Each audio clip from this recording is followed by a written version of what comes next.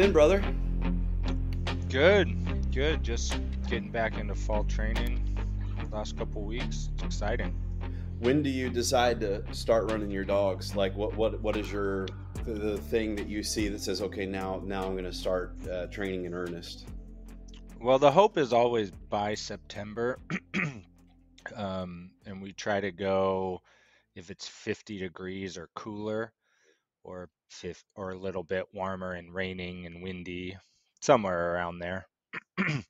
Yeah, that's pretty much. I try to keep to the rule of the 40s, as long as it's not over 50 degrees. Or I'm going to be breaking the below 50-degree rule maybe this year a little bit, but we'll find out later.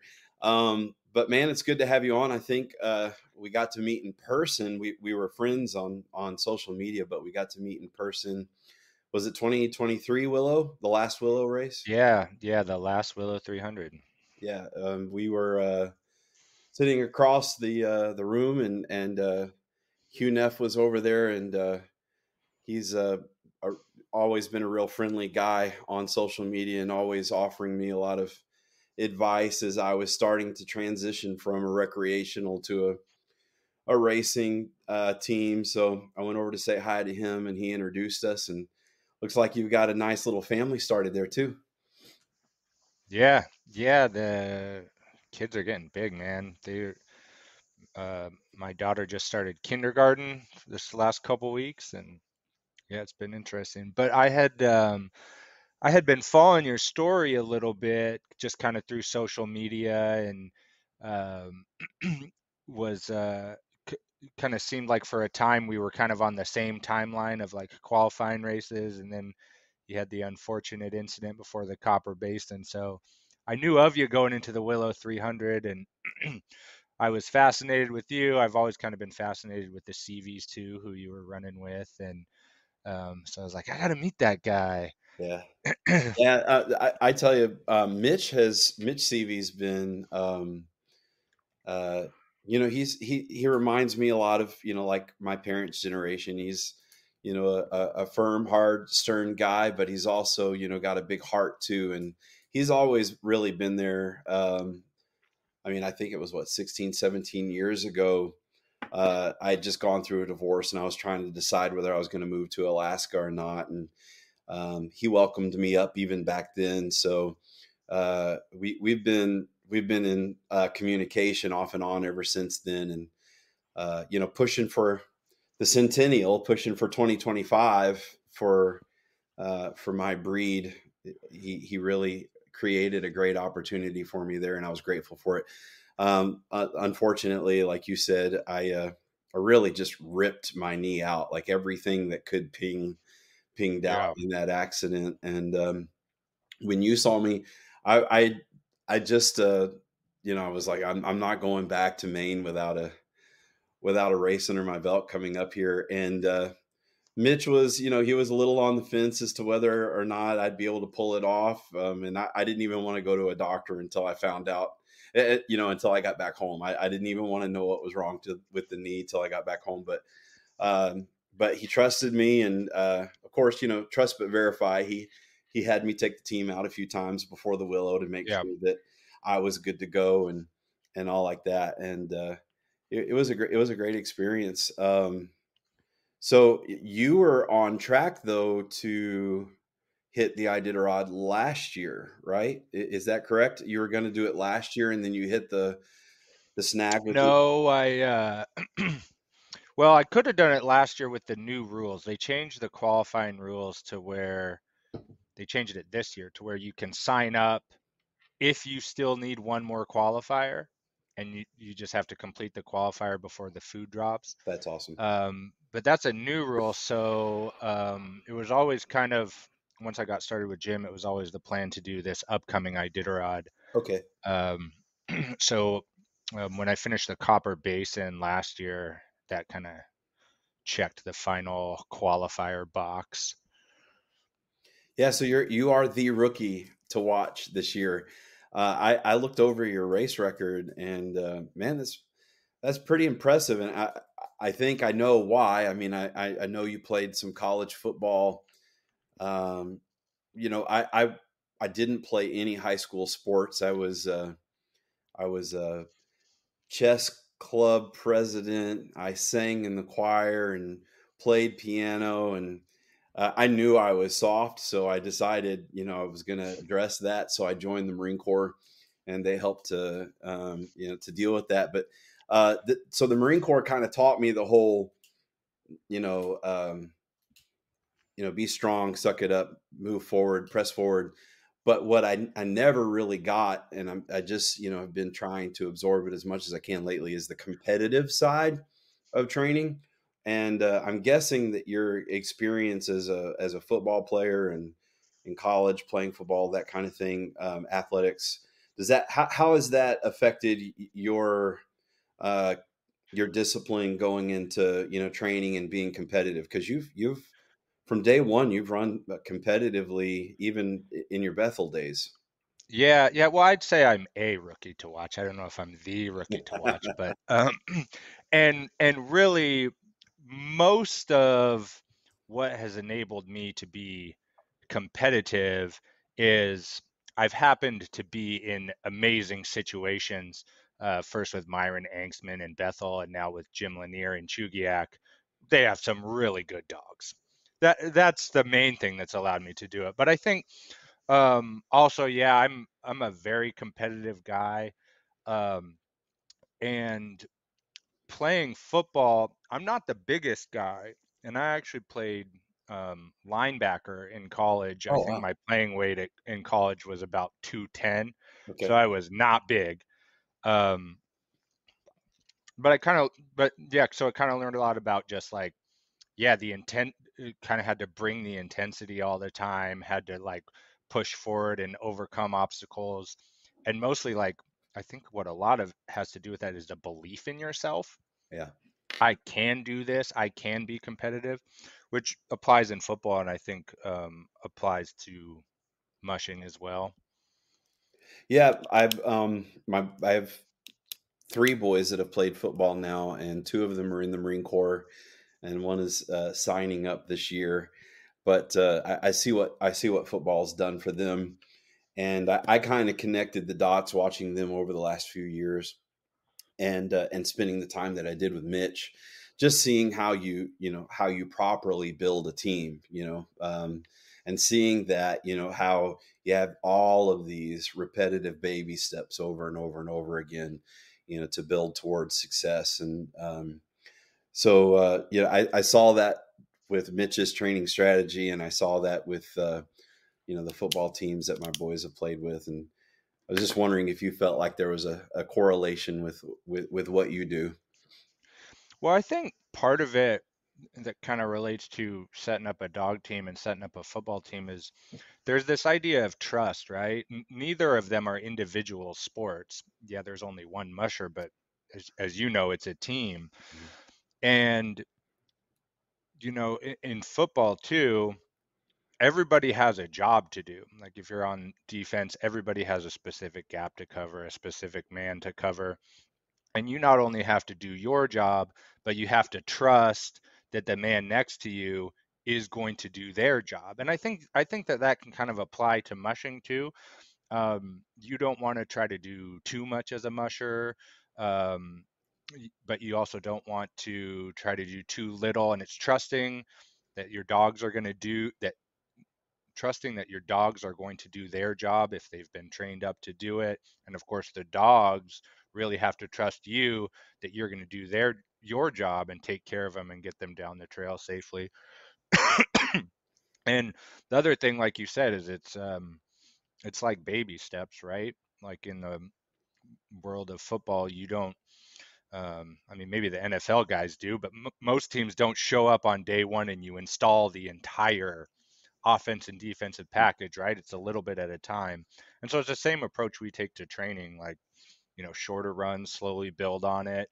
Um, when we'll do our first camping trips of the year, it's still short runs, fairly short camps, followed by a short run. And we just continue to build on that and build on that and build on that until Mhm. hopefully we're ready to go on race day. Yeah, that's awesome. For the listeners who don't really know you, and I want to encourage everyone to check out your website. You've got a killer website. Um, but for those who don't know you, you were born in Alaska, but then you moved to the lower 48, West Coast, the lower 48. Would you tell us a little bit about yourself? And particularly, I want to know about your volunteer time with the Jesuit Corps as well. Yeah, so born in Anchorage, Alaska. We lived in Palmer till I was about 6. So I went to kindergarten in Alaska, and uh, actually at first we moved from there to West Texas. Now, when you live in Alaska, especially when you're a kid, you get instilled in you this like Alaska is so special, Alaska is so special from an early age. So I was not happy when we left. All I've heard is how special this place is. I love it here. Why are we leaving? And I always wanted to come back. And part of the other reason I wanted to come back is I remember when I was in kindergarten, Susan Butcher and Martin Boozer visited my school and gave this Oh, whole sure. sled dog presentation. And I just thought it was the coolest thing ever. Like, wow, this is so Alaskan. And at that time, it was, Martin at that time was a real up and comer. He was on his way to being a major player. Susan had already won 4 races and was in the middle of the big rivalry with Rick, who was going to win their fifth. I think that year, after I saw Martin and Susan, was when Rick won his fifth Iditarod, that famous 91 where he goes through the storm and all that stuff. So anyway, after I left Alaska, I was always like, I am going to come back and I'm going to run the Iditarod season. It took a long time. After a few years in Texas, we moved to Spokane, Washington, where I went to school, went to university, played a couple years of football, uh, blew out my knee, similar to what you did, wrecked about everything that was in my knee, and ended up transferring to Gonzaga University. Graduated from there, and then, like probably happens to a lot of people, I was floundering after college. I had no idea what I wanted to do. Um, and I was kind of trying different jobs and trying to figure it out. And I had a conversation with my dad one day, and he said, "Have you ever thought about the Peace Corps?" I thought that's actually really interesting. That would be really cool. It kind of fits with my values. And then I thought, well, I wonder if the Peace Corps goes to Alaska. I mean, like maybe I could like figure this out to where I also end up back in Alaska. So as I start to explore it, I um, learned a little bit more about this organization with the Jesuit Volunteer Organization, which I had known a little bit about. Gonzaga being a Jesuit institution. Okay. And so do you have like Catholic roots in your family or? Yeah, raised Catholic, Okay. and The uh, region I live in right now is 94% Catholic. mm, Um, I, I'm a sixth generation Tennessean, and the joke, down there, I was actually watching a stand up comedian. He said, where are the Baptists in the room? They raise their hands. Where are the Assembly of God in the room? They raise their hands, and he goes, "Where's the Catholics in the room?" He goes, "No, really, I want to see one. I've never met a Catholic before." So I went from not knowing a Catholic to living in an area where 9 out of 10 of my friends are Catholic now. yeah. So I was curious about that. Well, so I'm actually third generation in my family to graduate from Gonzaga, and not only is that a Jesuit school, it is also the Jesuit retirement community. So whenever any Jesuit on the West Coast retires, they live at Gonzaga Mhm. on campus there. So you meet a lot of really interesting old priests in that. So I started to explore that, and I was a little bit late to kind of throwing out my application for that. And in Alaska, there was still positions open in Bethel, and I think there was one in Sitka. And so I jumped at the chance to move out to Bethel, which actually other interesting thing about that is the Jesuit Volunteer Corps it's a worldwide organization. It started in St. Mary's, Alaska, was the Okay. first place. They don't have volunteers there anymore, but the closest place to St. Mary's where there is Jesuit volunteers is Bethel. That was like right where the whole thing started. And we had, I think there was 9 of us volunteers. We all lived in the same house together. We had different positions. I volunteered at a community services foundation, where we not only helped with like grants in the community, but we were working on developing some financial education curriculum for kids and young adults out there. Yeah, that's fantastic. And then we also, everybody knew about the JVs in Bethel. They'd been there for 30 years. And so you showed up and it was just like, hey, you need somebody to come volunteer at this community event. Like it was no questions asked. We were there. So it was a really cool experience. That's awesome.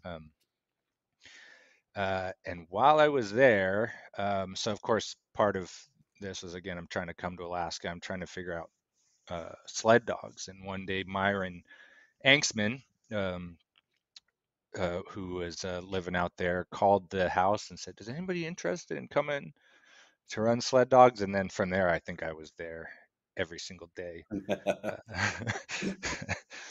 while I still lived in Bethel.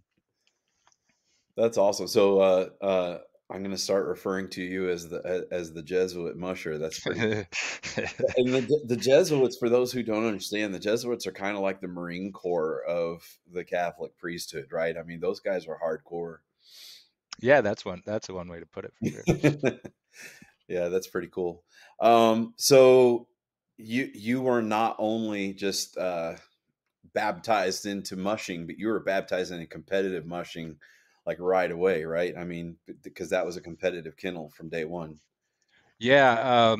So if you don't know much about Myron, he's actually the founder of the Kuskokwim 300 race, and was the president of it for a long time. Actually won it twice, back in the 80s, I think. And so he just, really had a good dog team. And mostly his focus at that time was the Bogus Creek 150, which is kind of the little brother race to the Kuskokwim 300. Back then, they used to run them even on the same weekend. So Myron would run the 150, and then one year I got to run the B team. So Myron took the A team, I took the B team, and so Myron was trying to win it. We were training to win that race, and we did really well in like all of the other kind of local small races. But yeah, it was right into competitive from the first time I started learning about everything. And how'd you get plugged into with Lanier, with Dr. Lanier, right? Did it Dr. Lanier? Yeah. So it took a while. I was after a few years running with Myron, I kind of just, Bethel's an awesome place, but if you don't know, it's not on the road system. You can't drive there. It's about 300 miles ish due west of Anchorage, and there's not a lot out there.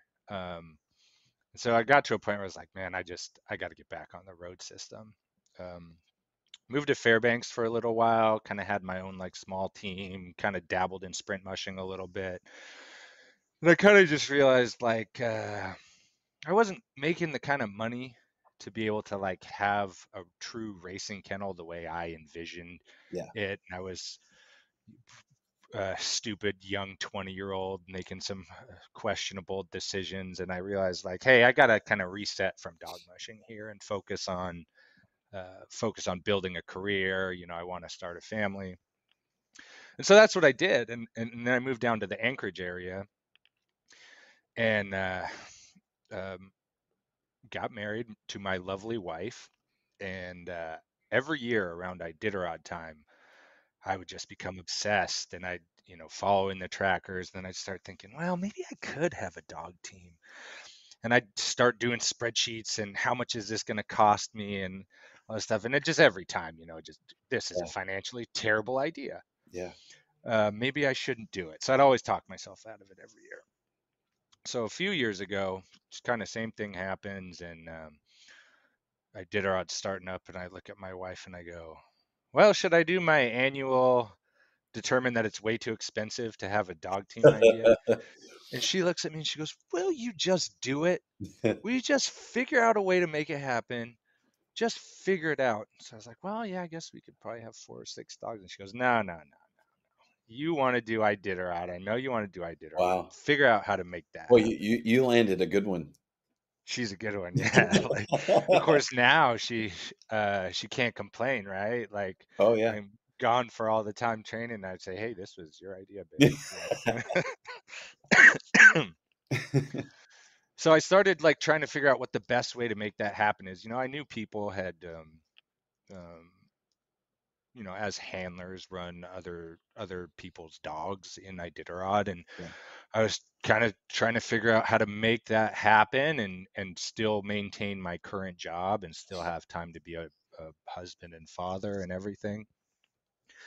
And so, as it turned out, the closest kennel to where I live was Jim Lanier. No joke. And so I just started to meet more people in the community and found somebody that I hounded into giving me Jim's phone number. And then I called him up one day and like demanded to meet him, like, "Hey, I'll come over." And just I told him, I basically demanded to scoop poop in his yard. I said, I would like to run dogs. I'm not saying I'll have to. I'll pay my dues. Um, Kind of forced him to take me on, and one thing led to another, and next thing I know, I'm racing the A team for Jim. Yeah, that's awesome. That's awesome. And another good friend of mine, I actually just crashed at his house when I was on my heading up to Nome. Um, Larry Dougherty also ran dogs with Jim Lanier for a while, right? Yeah, he got started with Jim. I think he did his qualifying even with Jim. Larry's a great guy. He did a couple training runs with us last year. Cool. Yeah, that's super cool. So, tell me, I've always been curious. Tell me about the Northern Whites. Tell me what every Alaskan Husky musher has their secret sauce, and you don't have to give any trade secrets away. But what to you makes an and for those who don't know, the Northern Whites are what Jim Lanier's breeding program. His dogs are referred to that. That Mike is running. So tell me about the Northern Whites. What makes them unique to you? What makes them stand out in your mind to other lines of Alaskan Huskies? Well, I suppose the first and most obvious thing is they're all white, hence the name, the Northern Whites. Most dog teams that you'll see, the black dogs, brown dogs, mixed, occasional white dog here. But I guess the story is 20 some odd years ago, uh, Jim did a breeding, and it was a white dog to a white dog. White being a recessive gene, it produced 12 pure white puppies. And so they thought that was really cool and decided from then on they would only breed white dogs to white dogs. Um, Now there's the team that we have now, or the dogs that are kind of in the main team now, um, is kind of a really interesting mix of bloodlines. Some of it goes back to just Jim's old stuff, kind of Jim's original stuff. Um, then at one point, there's like a Susan Butcher dog that crops up in the pedigree. Um, a lot of dogs came out of a dog that we got from, or that he got from Ray Reddington Jr., and then a couple of dogs from Jeff King. So it's kind of mixed with the stuff Jim's always had, just some really good lines, and Jim's been working at the breeding these animals for 25 years or more. And he's not just looking for white. Sure. So I think it's a really remarkable animal.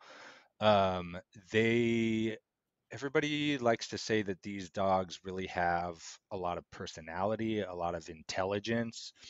Um, and yeah, man, they just wanna go, go, go. Yeah, I think it was Nick Petit was looking at some of my dogs and said, because I have a lot of, and it's not intentional. I could feel I could feel the team of pure white Seppalas right now if I wanted to.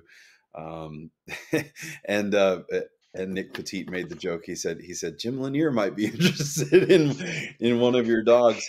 I think especially some of my females, like, are they build wise, um, are they smaller than average? Are they taller than average? If you compared them to what your competitors are running, like in conformation, what would you say? I would say that a lot of the males now, especially the young males, are a little bit on the bigger side, slightly bigger side.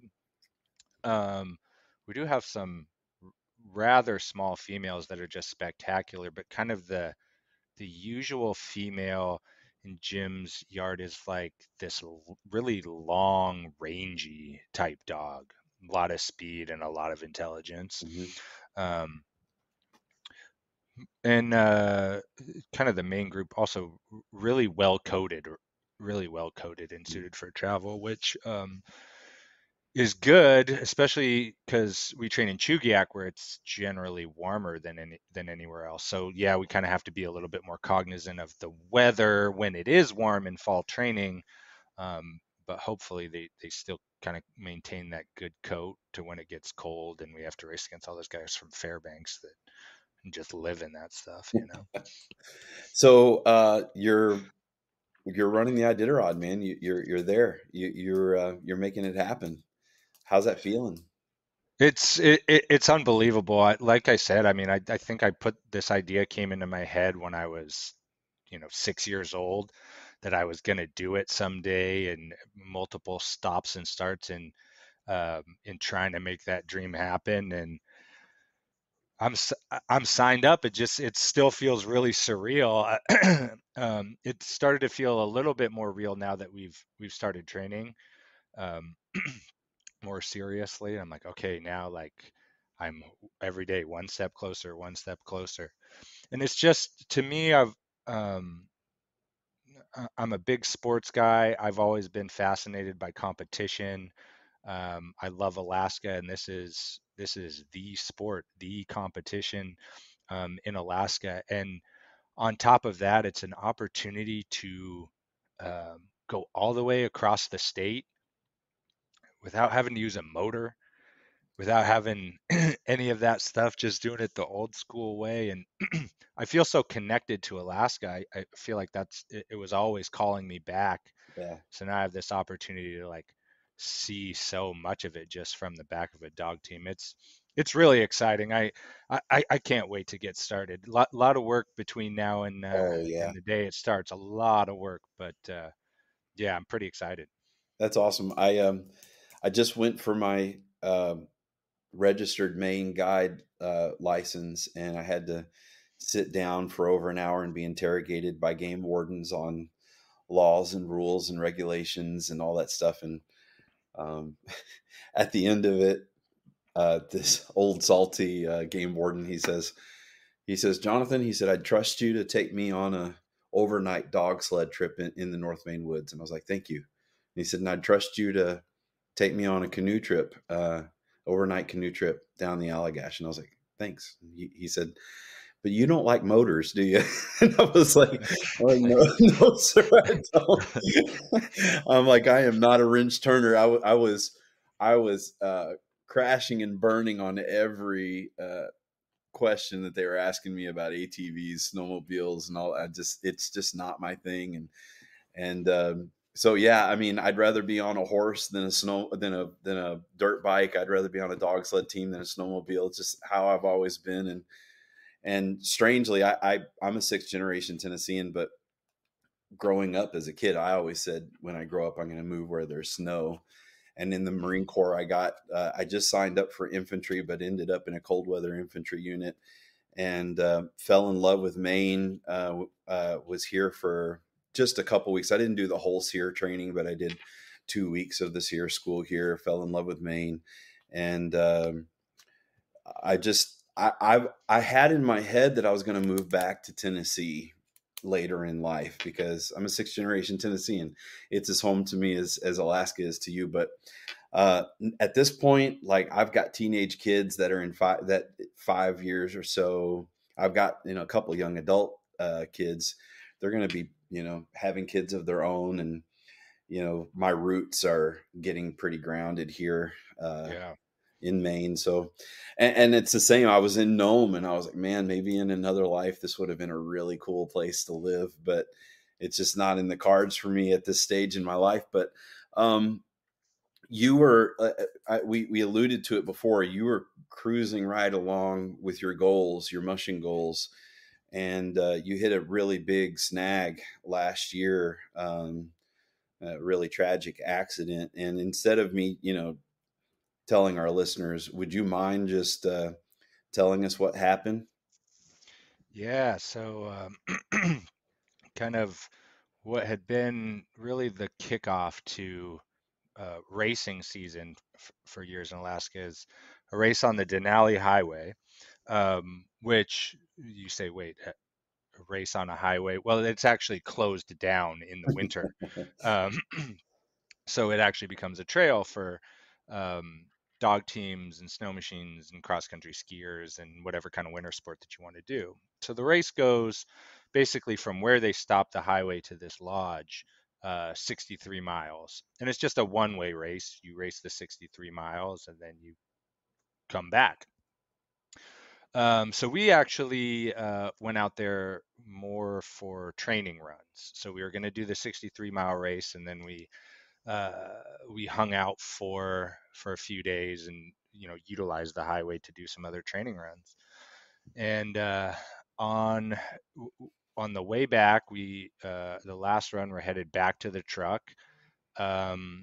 We had a head-on collision with a snow machine, and it was I can't go into like too much details just because it's really hard for me, but basically uh, we lost three of our main leaders, died in the incident. Um, Another one severely injured, and other dogs also injured, maybe not severely. Um, but yeah, it was really terrible. It was really difficult. Not only were the dogs that we lost the best leaders, but they were some of both to me and Jim and other people involved with the kennel, And to just your wife. more as yeah, just more as dogs. They Yeah. they were some of the most valued like family members. Yeah. So it was a really difficult time. It was hard on all of us, and we just like we found a way to kind of keep going with the season to try to accomplish our goals, and to try to honor those dogs. Yeah, I know that had to be hard, and I know that you guys are still. There's only so much you can say, also because you guys are still, in some legal things with the people who hit you. But man, I think anybody who's been mushing dogs for any period of time uh, has had those close calls, and so I've had enough close calls to know that just I've had enough of those close calls to where I can imagine, but I don't know just how horrible that must have been for you guys. I because you have those mental pictures in your head of, wow, that was literally inches from my team, at whatever 70 miles an hour, and what you could be dealing with. So I really felt horrible for you guys, and was holding Lanier's and your family up in prayer last year. I know that had to be a really tough go. And I mean, the ones that were injured, you have any of them made it back to the team or? Um, So two of them that were kind of, I guess, what you would call have a minor sled dog injury, or maybe moderate. Kind of got most of the rest of the year off, and they're back in the team for training. Thus far, so good. We're still doing short runs, but they look good. The one dog that got pretty badly injured but made it was this dog named Kit Kat. Um, Now, when I first started going to gyms, I'd bring my daughter along. And so when I started, she was 3.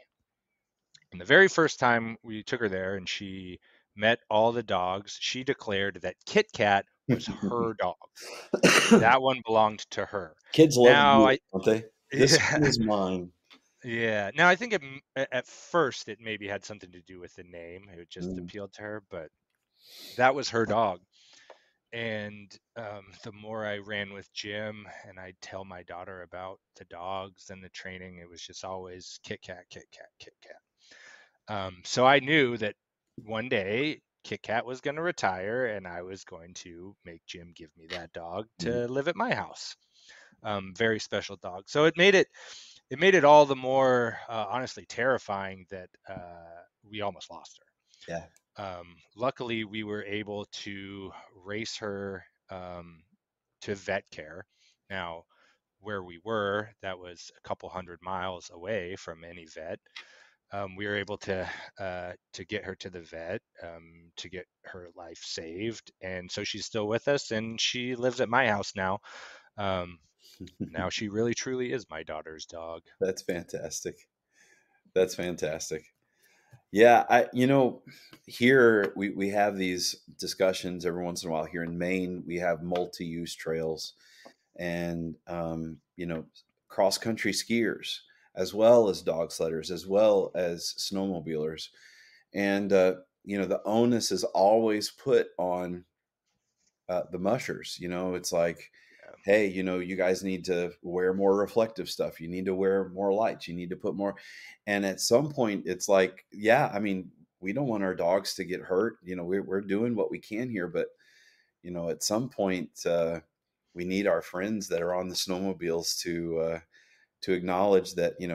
I get it. I love speed too. Speed is fun, but do it in the open fields. Do it on the wide open lakes. Do it where you can see a mile ahead of you. Don't do it when you're on a snaking trail winding through a stand of spruce trees and you can't see what's around the next corner. I mean, Yeah. we all train our dogs to hold to the right side of the trail, but when you're on those little snaky trails going through the woods, and you've got a long string of dogs in front of you, even if the leaders and the point dogs are hugging the right, the dogs behind them are end up cutting the corners. So Yeah. Well, I kind of see it. Yeah, I mean, okay, so as mushers, we have a responsibility to keep ourselves safe, to keep our dogs safe. But if you're doing any other kind of winter sport on those trails, you also have the same responsibility to keep yourself safe. Um, and anyone else that may be with you, riding on a snow machine, being pulled in a trailer. Um, and then, so to me, the next step is then everybody using the trail has a responsibility to help keep each other safe. mhm. What can we do as mushers to make sure that we're keeping a cross country skier or somebody ski joring or even somebody on a snow machine safe from harm? It's just that shared social responsibility that I wish I saw more of. Yeah, yeah, and we call we call them mass holes here in Maine. Um, when 90, I'd say 97% of the snowmobilers out on the trail are great. They see the team. They're on vacation. It's a unique experience. They pull over, they take the photos, and when they do, because I understand that I'm an ambassador for the sport. Man, I stop my team. Yeah, sure, you can pet my dogs, and I'll stop and talk to them for a while. There's a little bad part to that, and the bad part is then your dogs learn to want to get pets from every snowmobiler they pass. They but get uh them but stopped. you know, as an ambassador for the sport, you know, I'm like, you know, there are times when I'm like, hey, do you want me to take a picture of you with my dog team? And I'll let them get down there and pose with my dog team and that kind of thing. And that's, you know, I maybe even more, maybe 99% of the experiences.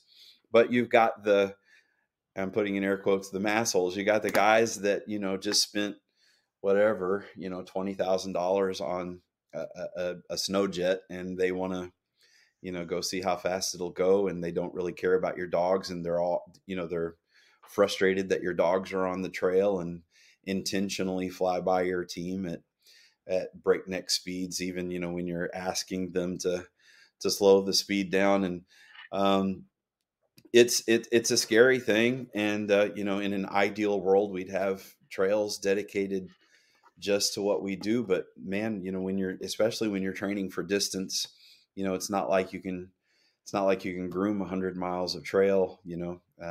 Exactly. Yeah, it's yeah, because I mean, I'm sure you would probably feel the same way. Like you would want people to be out enjoying the trails, enjoying the nature. That doesn't mean they have to be a dog musher, Right. like me or you.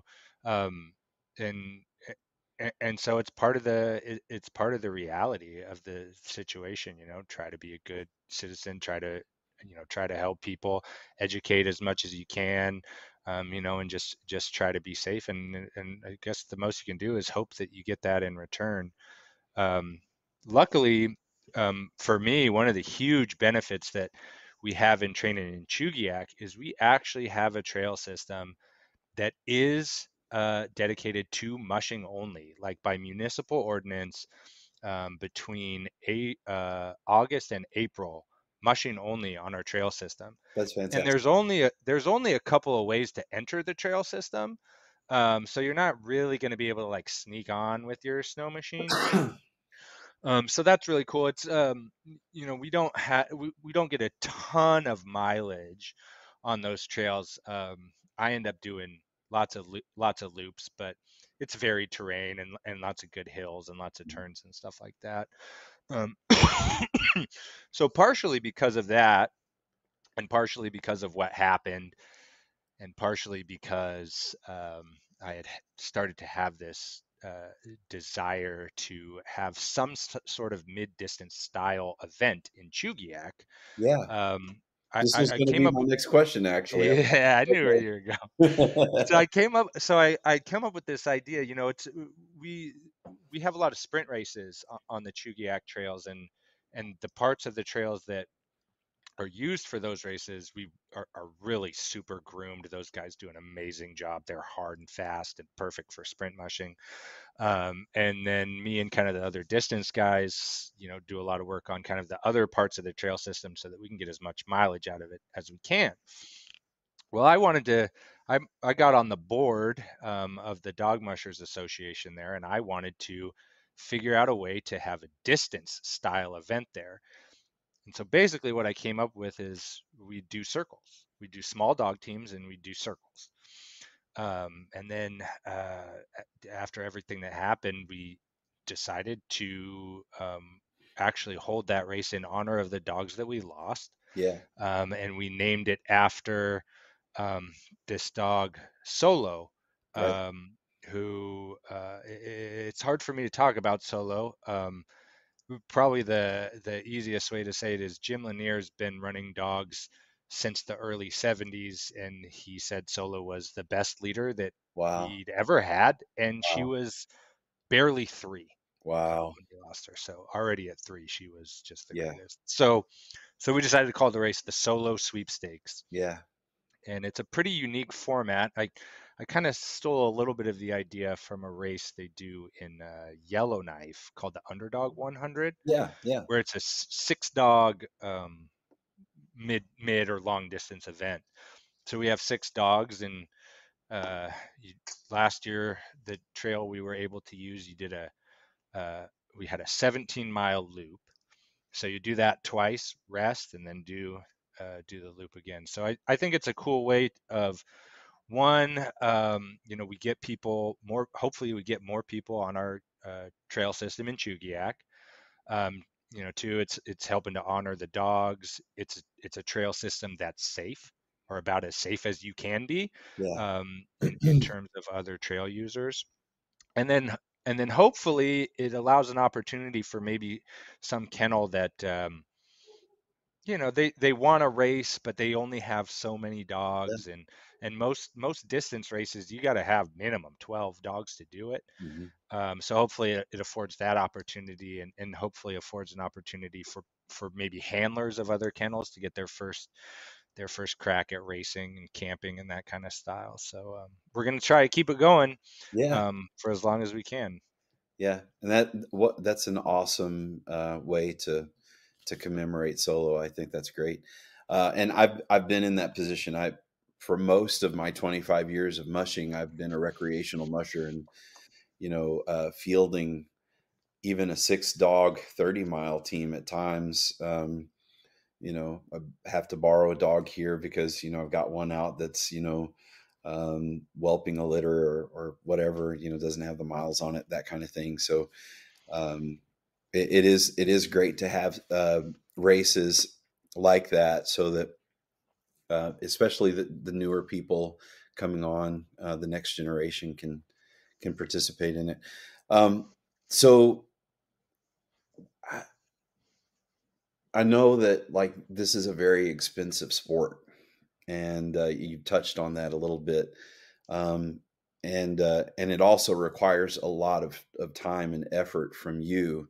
Being out on the trail training. Um, how have do you have a group of people who are committed to backing you, and, like, how are you making all of this happen? I mean, and it sounds like you've got a very supportive wife, and that's worth its weight in gold right there. But in addition to that, like, how are you making all this happen for yourself? Well, yeah, the biggest thing is the support of my wife. I mean, especially with um, the little kids that we have at home, and the time that I have to stay away, that she's able to take care of them in the way that they need. Yeah. She's also actually not just emotionally, but financially my biggest supporter. She actually runs a small business, as well as her regular job, that she kind of helps out with sponsorship in that way. And then part of the other interesting part of this is, one of the only reasons I can pull this off is, in a weird roundabout way, the pandemic. Mm. Um, so I work for the school district. I'm a technology project manager. And prior to the pandemic, As a I school was, teacher, I know how well school districts pay. So well, as pre-pandemic, I was in the office 5 days a week. Um, and that's a bit of a commute for me.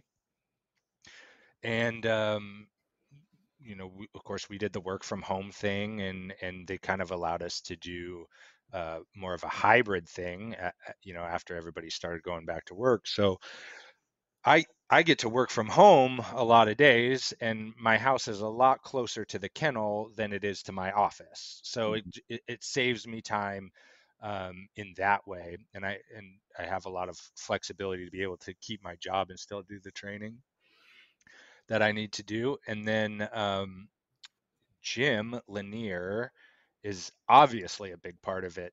Not only is he the owner of the kennel, but you have not seen such a spry 83-year-old man as Jim Lanier. He's out there working every day, feeding dogs, working on various projects in the kennel. So he's a big key to it. His wife Anna is also, super supportive. She's really great with dog care. Always um, has good advice on that kind of stuff. Helps us take care of the dogs. And then there's just other people that over the past couple years have trained with us. Some kind of come and train when they can, just other people kind of helping out. I do most of the training on the race team, um, myself, but it takes a village, and Sure does. there's a lot of people that really love the Northern Whites and put their heart and soul into it. And lucky for me, those people want to see me succeed with the dog team and make it to know. That's great. That's great. So looking, I've got just a couple more questions for you. Looking to the Iditarod, which is just around the corner in musher months. um, what excites you the most about what's coming up, and what gives you the most anxiety? Um, what excites me the most is just to be out there with the dogs. There is I've seen some of that trail, maybe as far as Squentna, but beyond that, it's pretty much going to be all new to me. Yeah, Um, and there's the famous kind of some of the famous parts that people say to worry about, the Bowles Hill gorge and the Gorge, Running Trail. steps and all that stuff. And that gets me excited. I'm like, Yeah. yeah, I want to like see what all the fuss And is about with all that stuff. every year those notorious spots are different. I mean, it Hmm. depends on some years there's so much snow that they're riding down on fluff, and other years it's rock solid ice. You just never Yeah. know from year to year. Yeah. Yeah, so I'm excited for that, but I think most of all is, I'm not the owner of these dogs, but I'm very bonded to them. I see them every day.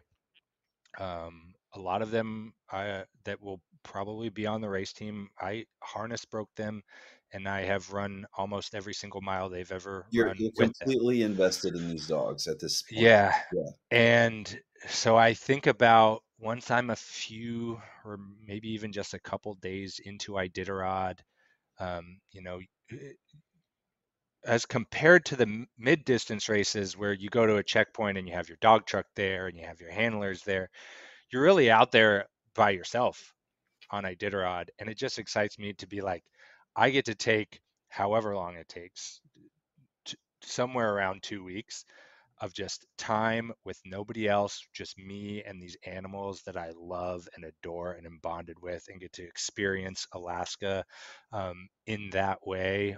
That's probably what excites me the most is to be out there doing that. Spoken like a true musher. That's the heart of a musher right there. Anything about it giving you anxiety? I mean, for me, like leading up to the expedition I'm doing in January, it's not the being out there on the trail and the dangers there. It's the logistics and the planning and the preparation. Is there anything that keeps you wake up in the middle of the night and are unable to fall back to sleep because your brain starts working on it? That kind of thing.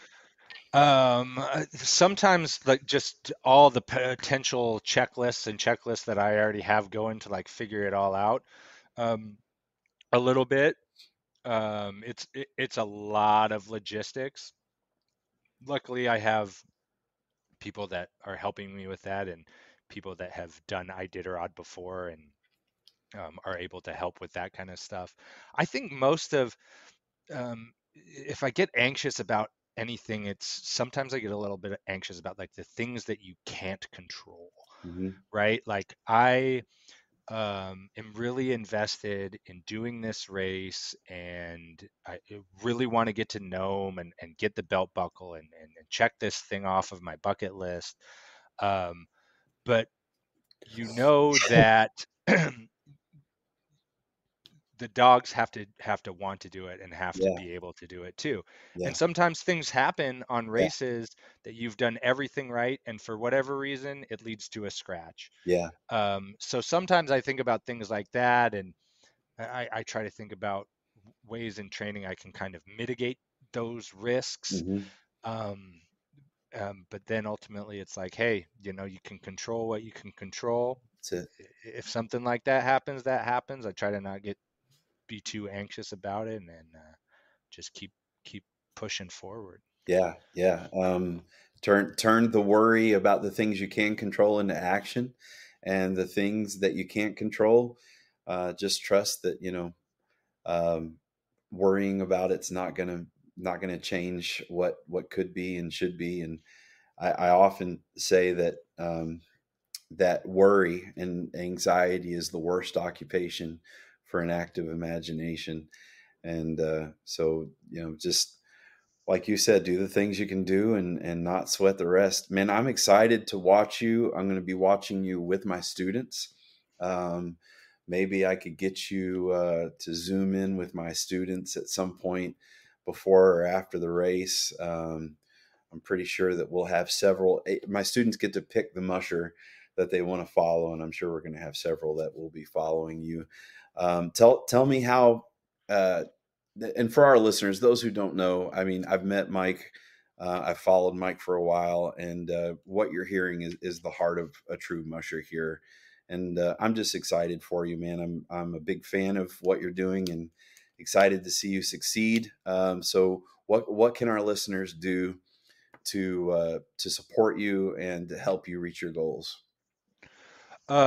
Yeah, so you can check out it's my website is sleddogparker.com. I'm at sleddogparker on social media. And we do on the website have a dog sponsorship program. There's still some dogs that we're looking for sponsorship on. And then, if you wanna be a part of the team, if you believe in what we're doing and want to support, you can find information on my website and contribute in any little or big way possible, I guess. All right. Well, what I'm going to do is I'm going to get all of that information and make sure it's in the show notes. Thanks a lot, man. Really happy I got this opportunity to do the podcast. We'll have to get you out on a training run when you get to Alaska before you start the expedition. Maybe I'll show you around Chugi. Yeah, I'd love that. I'd love that. We are planning on getting into this. I would love to take the whole season up there, but I am a school teacher, and but we do plan to get there about a week early, and we're gonna stretch the dog's legs and maybe break some trail because the villagers are telling us that they don't even travel in late January until the second week of February. They're not even traveling between villages along the Yukon that early in the season. So the first 250 miles are going to be, well, I mean, it's all going to be interesting, but those first couple Yeah, hundred miles yeah, are for going to be sure, pretty interesting. for sure. Well, God bless you, brother, and thanks for taking the time. And I look forward to connecting with you soon and getting this up so everybody can check it out. Right on. Thanks, man. All right, Appreciate it. talk at you later.